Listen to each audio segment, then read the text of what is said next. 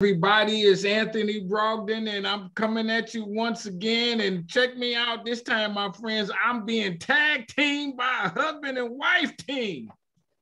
Man, both of them coming on me. It won't be long before you see two faces on the screen. Two beautiful brothers and sisters married in matrimony. Black on black love. That's what we got tonight on today, or wherever you watch this, on Strong Inspirations. Watch out, because let me tell you what happened was, he came on the channel some time ago and had some really nice Black history stories that he shared. Amazing stuff like, hey man, let me tell you, I picked cotton. My father was a sharecropper. I remember the video very well, like it was yesterday. So I guess she was watching and she said, hold on, man, I got something to say too. I can't let you hog this. I got some history. And so here we are with the better half of the other half. How about that? Ain't that what they say? Amen. Check it out.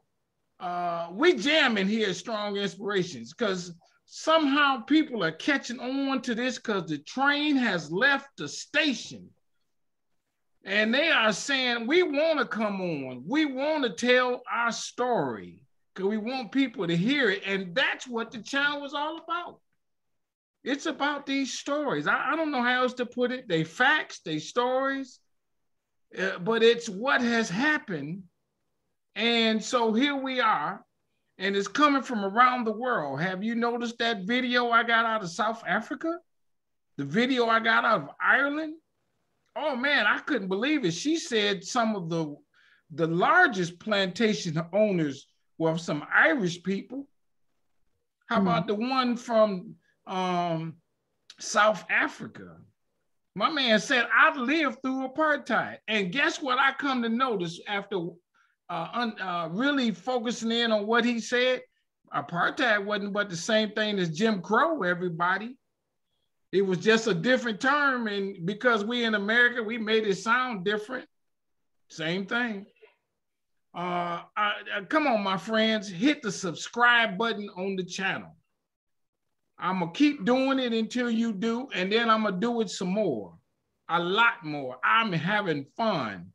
Hit the like button on this video. Watch, the sister gonna tell you something that's gonna blow your mind. Hit the notifications bell so when the videos come up, you get a ding or something like that on your computer that says, hey, Strong Inspirations just came at you with some new content. And then tell somebody about Strong Inspirations. I know y'all sitting there watching it because I got some people every now and then, they say, man, I've been watching you for a while. Man, how I know? Send me a message. Tell me how you like it. What I can do to improve it. I have no problems with a little bit of criticism. I got no issue because I want to get good at this. I'm an ordinary guy doing something different. Couple more things. I've been telling you, I'm going to Kansas City, Kansas. That's May 27th through the 29th with my own festival. I want 1,000 of y'all to come and meet me there. And I'm telling you, it's going to be well organized and we're going to rock and roll. You're going to enjoy this. And I just came up with this. I call it a Black History Festival. That's what I'm going to do. That's what I'm going to call it. It's a Black history because that's really what the focus is. Understanding how them enslaved brothers and sisters walked across that Missouri River to get to Quindaro, Kansas.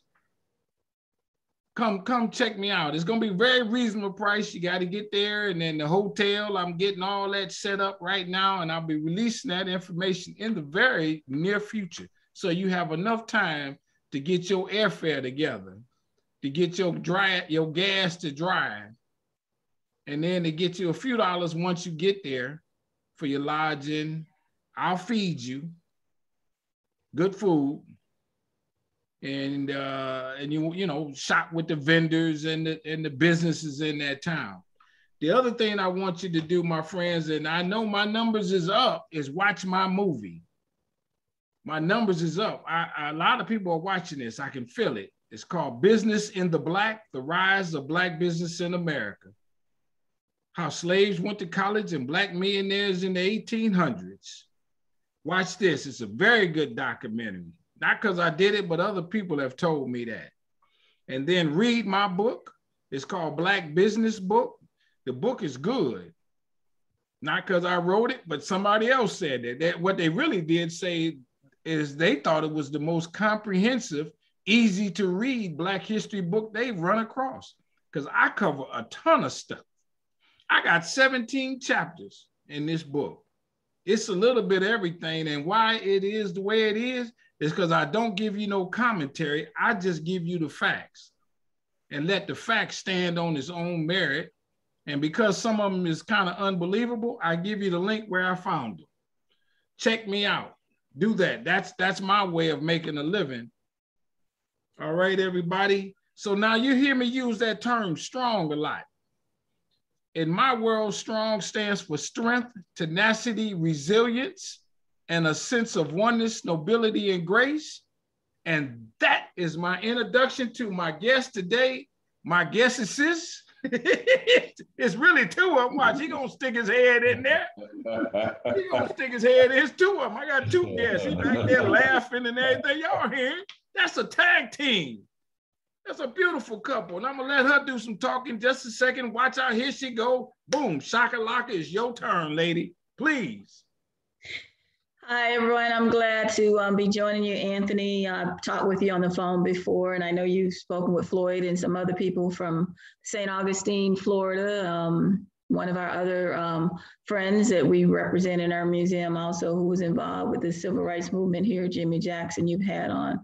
But my name is Regina Gail Phillips. I'm the executive director of the Lincolnville Museum in St. Augustine, Florida.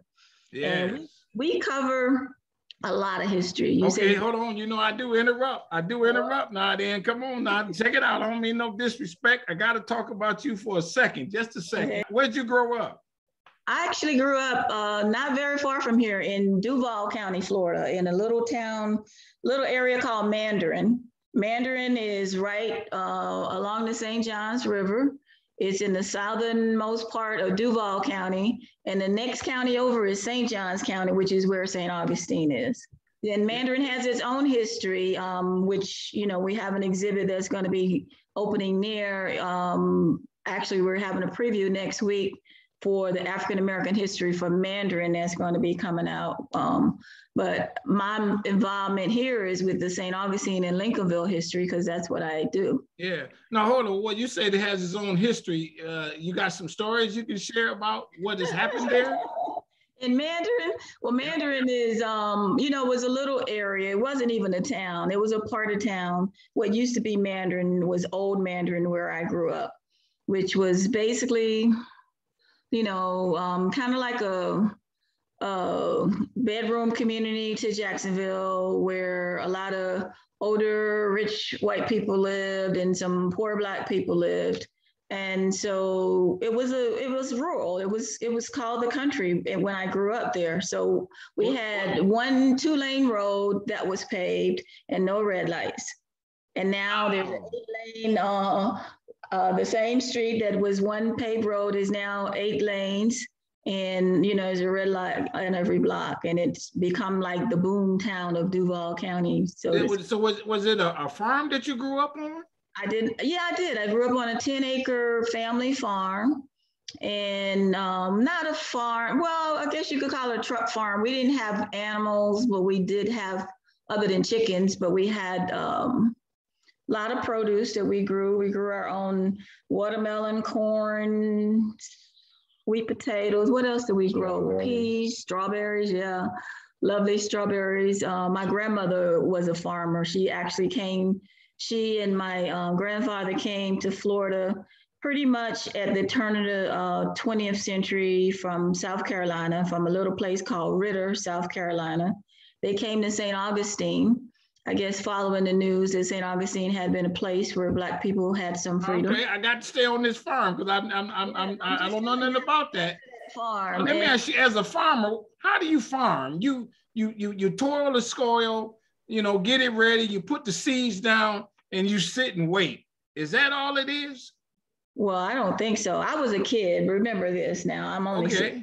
5. So, but as a child, what we did is we did have to, we had a man that used to come and he would plow the field when it was time for, getting it prepared for planting. And then we still had to go in and form up the rows. And then we would go in as little children. There were a whole lot of us. I'm the youngest of 13. And we would make our little holes and put the seeds in there. And then we had to carry the water. We did not have running water when I was growing up, which is, most people don't relate to that. I'm only 65, but, I can remember we had a pump that you had to prime and you pumped it. And we had like a little, assembly line where we were carrying buckets to the field to water the seeds, until they germinated and, plants came up. Okay, hold on, let me ask you this. Okay, you said they had to plant. When you planting them, but just throwing them in the hole, right? And putting dirt on. And somebody come and cover the hole up. So you had to do row after row after row of that. Yeah, but we were kids. I got you. So that wasn't such bad work then, maybe. Okay, that's another story. Let me ask you this. Okay, in such a small town and rural like that, what do you do every day? You know what I mean? Because I got, I grew up in a big city, so I got places to go. What? Well, like I said, we had a lot of relatives. I had nieces and nephews and older siblings. And so we played softball we had, big space. So we could play ball, whatever season it was, whether it was, softball or basketball, or we played school. We played the Supremes in our backyard, and we made up our own fun. We ran through the woods and made tree houses and rode pine trees like that. We were the Lone Ranger, and we did all kinds of things. I love it. I love it. I'm gonna stay on this just a little bit longer because I want people to hear these stories who might not know like I don't. What how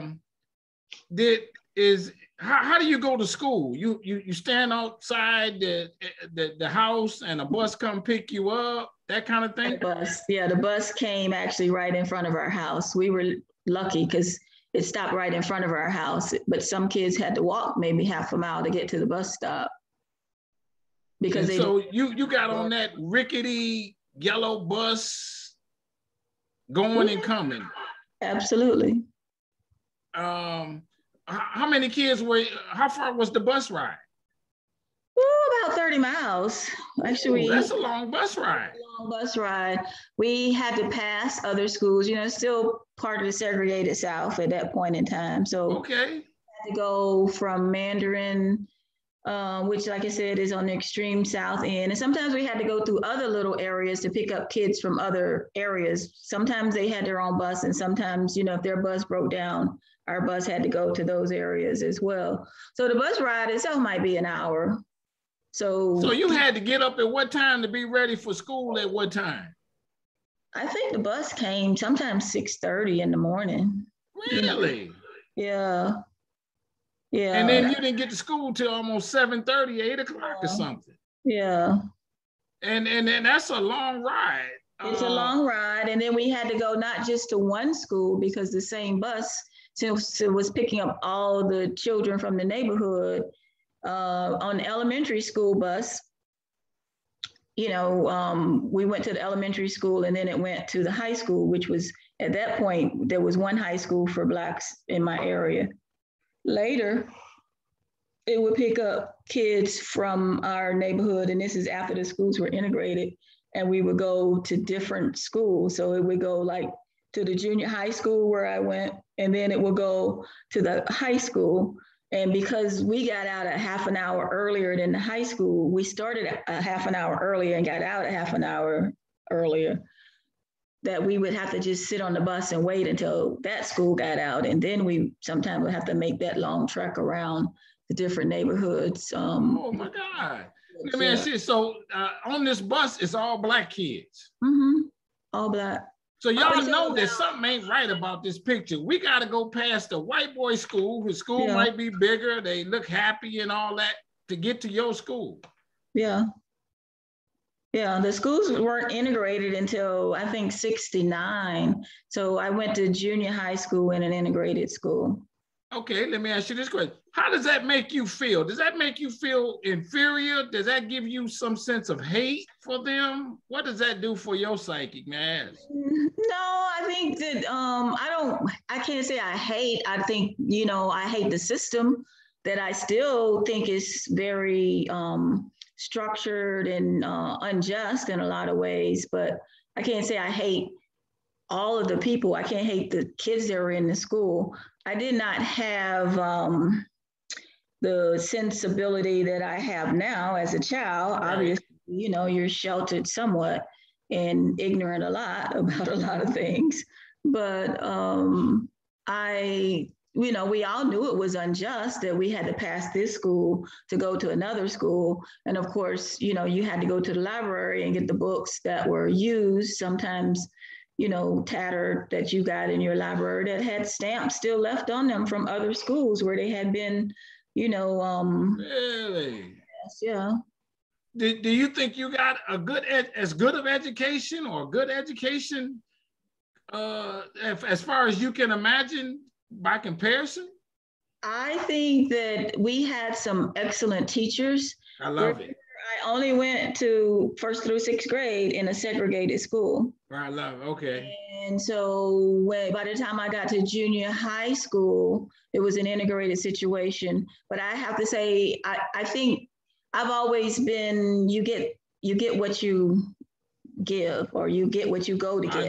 I got you. So, even in our segregated schools, we had some students that were brighter than other students, and we had some classes that were better than other classes, some teachers that were better. I got you. I love it. They still put, the ACT UP students in certain classes and the more progressive students in different classes. And I was fortunate that I was in some classes where teachers were serious about teaching. I got you.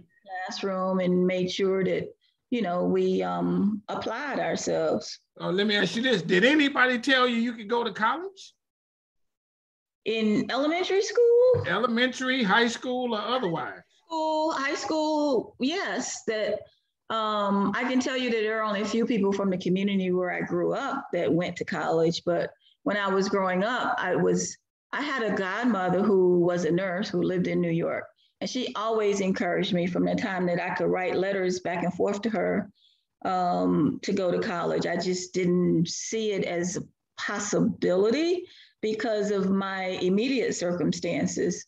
And I did not perceive that as saying, I will help you go to college. It was just like, what do you want to do? But the expectation was there. My mother, who only had a 5th grade education, not because she was a dropout, but because that's all that was available to her. Oh, really? Yeah, that they only had, and I'll tell you more about that, even with what I'm doing now, that the building that I'm in at the Excelsior High School was built because the people in the St. Augustine community, which was St. Johns County, which is the same county where my mother went to school, they did not provide high school education for Black students. Really? Oh, no, not until 1925 was when that school was built. And so my mother, who, was a great deal older, she was born in 1917, she only got to go to the 5th grade. And of course, she lived in a very rural area at the time. But she read the newspaper every day. Flay can tell you she was very literate, that she insisted that, we go to school. Now, I'm not saying that all of my siblings took her up on that, but education was very important to her because she did not have the opportunity to have it. So it was always like, not necessarily you're going to go to college, because basically I had to pay my own way through school. Like I had somebody, I went because I wanted to go. I got a question to ask, and I don't mean no disrespect. When you got a 5th grade education, you said she read the newspaper, but what deficiencies did that mean she had, if you don't mind? Not her, but just anybody who only had we ain't got to say her in particular, but anybody who only had a 5th grade education. Give you an example. Does that mean that I can only interpret so much? That means that things go over my head? That means that I don't know. Let me stop right there. But what does that mean? So I think it depends. And I know where you're coming from. Right. Because, when I look at, and I've been looking at ancestry stuff for my grandparents because I'm trying to do some work on that. And they could both read and write, but I don't think that they had been to school. So I think when there's a strong desire that you are able to take advantage of whatever opportunity comes your way. Because there were people who were born in slavery that figured out how to do things. It didn't I love it. Yes. It just meant that they were not formally educated.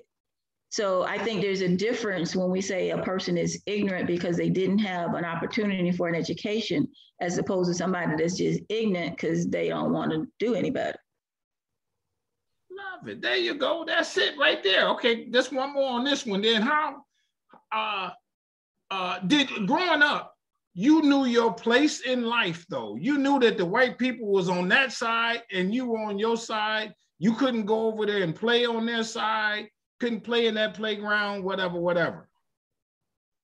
Pretty much. But like I said, it was in the country. So the lines were not as harshly drawn as they are in some maybe urban type setting, because when we were playing and if we went to the white ballpark, which was, we lived kind of in the middle of the two, to be honest with you. Okay. That black ballpark was on one end of the street, and then we go to the other end and turn the corner, and there was another park. And the times that we went there in the week, in the summertime, when there was nobody there, nobody came and said, no, you can't come on this park. So, but when we wanted to go and play a ball game or something like that, we went to the park that was designated for our community. I got one more question on this because I like it and I appreciate you doing it. Did you ever run into something where they said, hey, you black kid can't do that? Like you got in the swimming pool and they said, oh, we all got to leave because there's a black kid in the swimming pool, or anything like that? No, I really never had that experience. Okay. Maybe I was like my years when I was exposed to that, being able to a communal kind of thing, was actually right after the civil rights movement. So they couldn't do it because we actually were bused again to this pool from Mandarin all the way to Hendricks Avenue pool, where we were given swimming lessons and all of this stuff. So there was an effort because there was no public pool in the community where I grew up.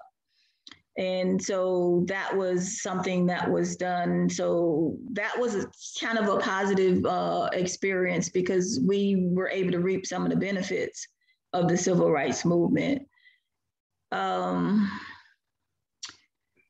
I can't say, the only time I've ever had somebody tell me you can't do something, I had a teacher in high school when I said I was going to be a writer, and she laughed in my face. Really? Yeah. And she just said, you can't, she just laughed at me and basically saying, you can't write a sentence. Went to the University of Florida as a journalism major. And, there you go. I write every day. I haven't written that novel yet, but, I've written some successful grants and I'm still doing that. So I guess somebody can understand something that I write, and doing a lot of other writing. I got one more question. I'm sorry. To be under the conditions that you grew up, to succeed as you have, means that you have to have what? A lot of tenacity and fortitude inside of you to overcome that. To know that I'm gonna go to college, I'm gonna become something, I gotta pay for it myself. What kind of person does that say of your character?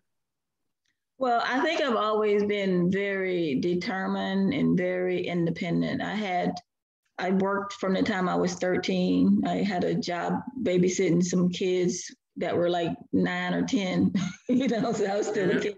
So, and then at 15, I had a steady job throughout high school. I saved my money. I bought my own first car, and so it was always like, I need to do better because I've always wanted better. I've always wanted to improve. I love it. So this led into, so where did you get the desire to do Black history? Well, I've always had interest in Black history, but And that is kind of, and I just made this statement today, which is kind of unusual that I was talking to one of my staff members, and I said, if I had stuck with my interest in Black history before, I would probably be a very renowned historian by now, but I didn't. I always read, my sisters read, and they always had books and stuff, so I read whatever you could get when you lived in the country. That's the other thing you do. You have a lot of time, so you read. But we didn't have a lot of books. So, I lived a long ways from the library. So it wasn't like, you could just go to the library and check out a book. So, we had stuff like Richard Wright and, other stuff. But I read this book in, I don't know, it's in maybe the 70s, when I was in junior college. It's called Jubilee by Margaret Walker. And I might have been 19. I took an African American studies class when I was in junior college, and I had this awesome teacher. And she shared a lot of information that wasn't in history books. Right. Really. And so it was just like, she had a couple of books that she was able to refer us to that we use kind of as textbooks, but it wasn't something you were getting in other classes. And that was one of the books that she recommended that we read. And that was, I picked it up and I read it all, during the summer. It's one of those books I did check out of the library because it was a big, thick book and I couldn't afford to buy it.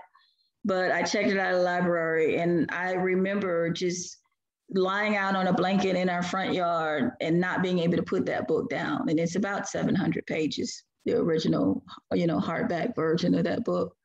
But it was an epic, a lot like Roots. And it's an awesome book. She's an awesome writer, and it just opened your eyes. It opened my eyes. Plus, in the class that I took, if I had stuck with that, Dr. Brown was talking about the Black Seminoles and the people who found freedom, who came to Florida, who were escaping slavery in the Carolinas. And, I think I've ran into a couple of people maybe over the course of my life that who labeled themselves as Black Seminoles. And then after college, actually, I took some more classes in college. And then I worked for a Black newspaper here in Florida. Okay. It was my first a newspaper job. And well, it's not my first, but it was like, for after college job. Sure. And so I did that for a few years and learned a lot of history. And then I kind of burned out a little bit, and, newspapers didn't pay any money. Yeah. So it's like it's hard to survive, especially as a single person trying to pay rent, and you got to have a car if you live in Florida. You got to eat. You got to do a whole bunch of things. Yeah, sure. So what, as Floyd told me, what happened was you all saw this museum and it was closed at the time? It wasn't exactly closed, but it was pretty close. It was open. I think they had 2 days a week when they were scheduled to be open, but if you didn't make an appointment, it was always locked. You really couldn't get in. So somebody invited Floyd to get involved, one of our friends, because they were looking at, somebody tried to do an in run on a building, and the building itself is historic. Okay. And so it had been saved from demolition by the community back in the late 80s. Okay, hold on, before you do that, let's go back before that. Who opened the museum in that building? What's the start of that museum? So it had 2 starts before Floyd and I. And one was a man who started a museum, didn't do too well, and ran into some difficulty. So then the second person, which is a continuation, the same organization that we are a part of today, was started by a man who was the first and last Black superintendent of schools here in St. Johns County. His name is Otis Mason. And Otis Mason and a group of people, mainly educators, came together and formed the Friends of Excelsior. The school is the Excelsior High School. It was built in 1925. It was first called, high school, the color school #2. They didn't even give it a name. And, but that's kind of, schools, they do that now, but usually they name them before they open. Yeah. It didn't get a name until 1928. So that tells you it was like, oh yeah, I'll go over there to the color school. So they started the Friends of Excelsior. And at some point, I think 2012, they changed the name to Friends of Lincolnville. So that's the organization that Floyd's the president of. I walked into the museum one day because he invited me to go with him to a meeting. And I walked in and I was looking around and I was like, wow, this place needs some help. What can I do to help? And I didn't realize it, but I was saying it out loud. And I was saying it to somebody because I didn't know, what the situation was there. Now, hold on. Let me stop you. When you said need help, it had some exhibits on the walls. Actually, it had no exhibits on the walls. It had we had 2 pictures on the wall, but most of the exhibits were in showcases. Okay. And so, as a matter of fact, I had somebody say to me, we can't put anything on the walls.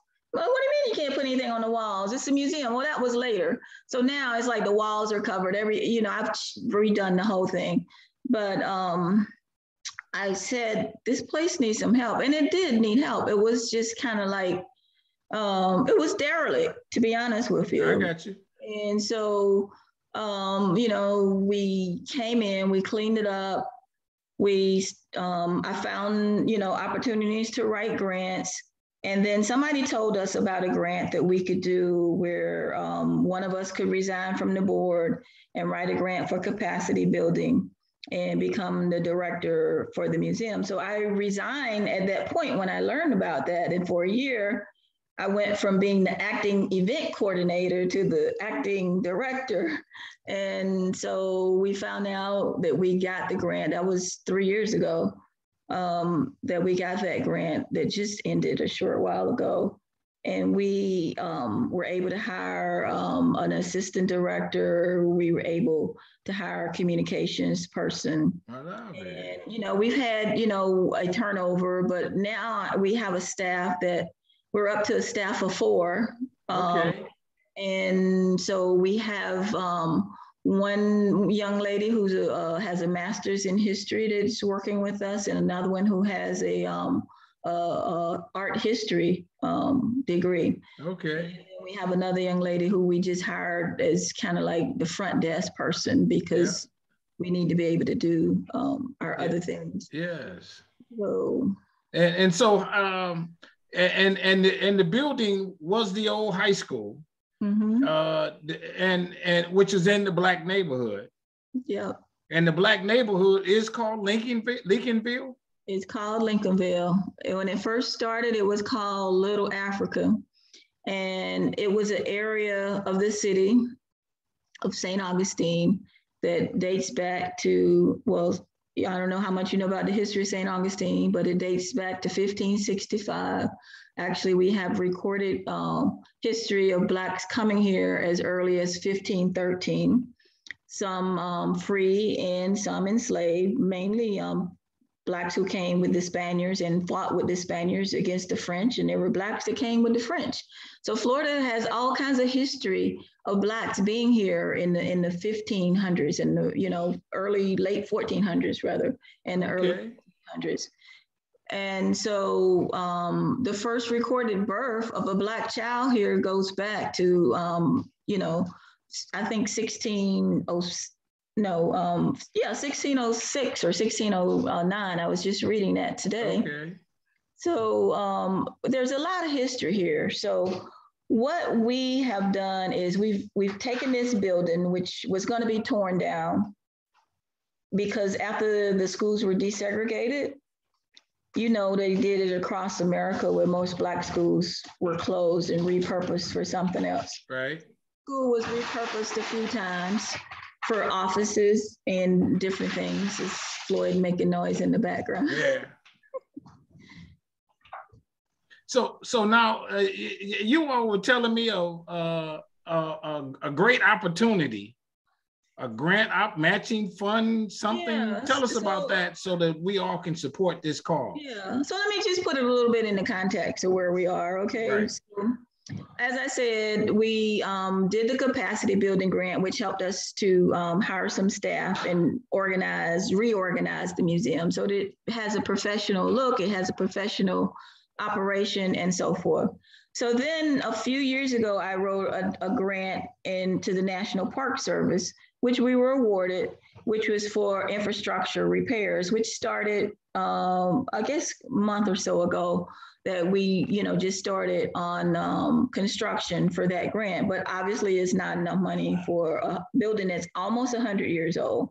So our goal is to restore the building in terms of historic preservation of it, but also to upgrade all the systems so that it's 21st century operational. That includes, doing a lot with interior spaces, restoring the original, it was a Mediterranean style building when it was first built with tile roofs and a shell dash coquino stucco finish, which was pretty awesome at the time. It was a part of like a building boom in the 1920s. So you could say it's a Renaissance kind of building, but it has been used for different things, different offices over time. And then it was boarded up for a long time and it was going to be torn down. Yeah. So this group went to the local city and asked for the building, and they were given a lease, but the lease was an as-is lease. So then I think they went to the county and they got a small grant to do some renovations, and they started the renovations, which is what became the museum, which opened in 2005. Right. And in that renovation, it was like they put together a photographic exhibit, but it was like snapshots and things that, either small yearbook pictures, or the largest picture that was in there was a 8.5 by 11. Okay. In a museum, in a building, it's 18,000 square feet. So that's big. Yeah, it's a school. And so the whole building was not used. Most of the first floor is used as a museum when we came in. And then we've entered into a lease with our local school district, which rents a part of the building for their pre-K admin. And that's become kind of like it was an income stream when the building was like I said, it was like on its way out. Yeah. Lights about to get cut off. Right. That kind of stuff. So I was able to keep it going. So what we've done is Floyd and I sat down with our board and figured out what are some income streams that we could develop for this museum to help it to grow and to be able to become self-sustaining. So we, at that point, there were no regular hours. So that's the first thing we did was regular hours. And then we said we need to charge people. So we started out charging people $5. And we're like, it'll be forever trying to do anything with $5. So we changed it to $10. And we're still at $10. I mean, we may change it again because we're still cheaper than any other museum in town. And most of them are just tourist attractions, to be honest with you. Okay. There are very few real history museums that are here, and most of the ones that are or supported by the state or some other government entity. So we have an opportunity. The state of Florida has put together a grant package, a set aside, for lack of a better word, for African-American museums throughout the state of Florida. This package has, I think, $39 million. $30 million in it.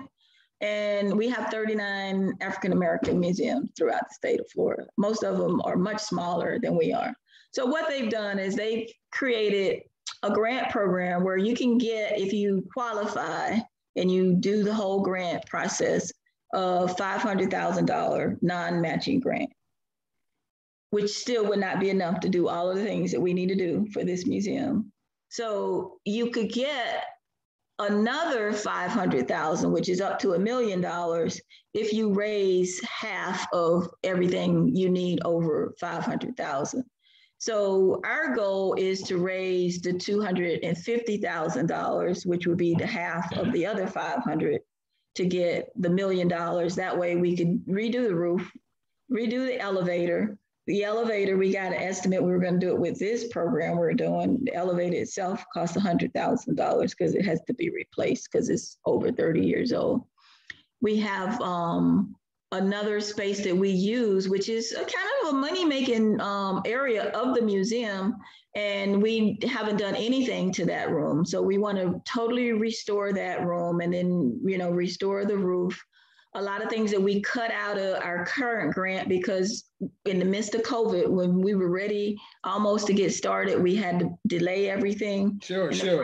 Everything went up. So we had to cut out a lot of things and, you know, not really cut corner, but prioritize what's the most important thing for us to do. So we want to be able to offer a space that is a community cultural, it's a museum and cultural center. So the upstairs part, what we're working on right now is just to make it functional, because we, like I said, we have one big room up there that we do our jazz shows in. And then I have an office up there, and we have a couple of other offices and some archives up there. But we had a half of the second floor that, because of water damage and other things, that they started demolition long ago, but there was no construction. So what we've done over the past few years with the help of volunteers, and we've been very fortunate, we've had some good volunteers to come and work with us. We used our funds to buy material for replacing the lights and, you know, the security and, you know, just kind of like making the existing HVAC system work so that we can occupy that part of the building, so that the fire marshal. Okay, I got you. In there, and that's, we made, I call it make and do. We've been making. Yeah. But now it's time to make it into what the community deserves for it to be, because it is, the history is so rich, and everybody that comes there, you know, it's like we get comments like, wow, I never knew all of this happened here. I didn't have any idea that this kind of history was here. Okay. I love it. So what it is, you got, I mean, I'm not trying to get into semantics. What you want people to do is donate money to the museum through Cash App, through the website, so on and so forth. Right. So we have a website, and there's a donate button on there that will take them to like donor box, I think, or PayPal. Okay. I think connected on there, and they could do it directly that way, or they could. The issue is the state set this up, and they only gave us like, we just got the grant last week, so it was like less than 6 week turnaround, to be honest with you. That they kept saying, oh, we were trying to write the criteria, we're writing the criteria, and the people who wrote the criteria so tight that it's just like, you got to almost be ready to submit your grant by the time the grant opened up, to be honest with you. Okay. So it's a once in a lifetime opportunity for this museum. Now, would a corporate donation be a part of the money you all raised that they have to match? Right. So what we're trying to do, we're still trying to find some other corporate partners like that, where we can say they'll match every dollar that you give. But right now, we're just reaching out to people in general and saying, whatever we can raise over that 500,000, that is like the guaranteed amount that they will give you, up to that amount, that we can double that by raising more money. Give us the name of the museum again. It's called the Lincolnville Museum. The website is lincolnvillemuseum.org. Okay. Actually, it's Lincolnville Museum and Cultural Center, but it's lincolnvillemuseum.org. Is there a time that you have to have the matching money in place? It has to be in place when we file the grant on November 30th. So we're trying to get people to, you know, make their donations, you know, at least like the 28th, 29th, and, you know, have it there. Because so you got 30 days, let's say, because today is November 1st. Yeah. Oh, okay. So, all right. Everybody, this is Anthony Brogdon. Man, I tell you, I must be growing because people asking me to help them. Oh my God. Hey, you gotta, you know, I got no problem with it, because I tell you, Floyd is my guy. See whatever this channel can do to help. And then I'm coming down there next year. And what I'll do is I'll come down and I'll try to get 500 people to meet, and we're gonna hang out at the museum. That'd be great. Anthony, that would be wonderful. That's okay. I got that. Boom shakalaka. We're gonna put it. You tell me the date. I got my one event in May, but if you want to do it sooner than that, you tell me when, and I'll put it on the calendar. And there it is. And then we'll have like a weekend. We'll party one night, tour the city the next day, have a picnic, and enjoy it because it's gonna be good to do because it's gonna be cold here and warm there. Amen. Yeah, you tell me when you want to do it. Let's make it happen. Everybody, this is what I do. Oh man, I'm so more excited even now. Everybody hit the subscribe button on the channel. Hit the like button on this video because I'm telling you, she shared some personal things. Everybody tell somebody about strong inspirations. You know, send some money down there to that museum. I'm sure they'll take $20, $15, whatever. That gets towards the goal and it moves them further off the line. Do that. All that information will be in the description. And to you, Floyd, and to you, Gail Phillips, I say this with all sincerity. I want both of y'all to stay strong, stay safe, stay on your grind. Y'all champions, y'all foot soldiers in that community and around the world as people watch this video and people who know both of y'all. Thank you. Thank you. No problem. But with that, I'll say bye-bye, we out. All right, good night. Good night.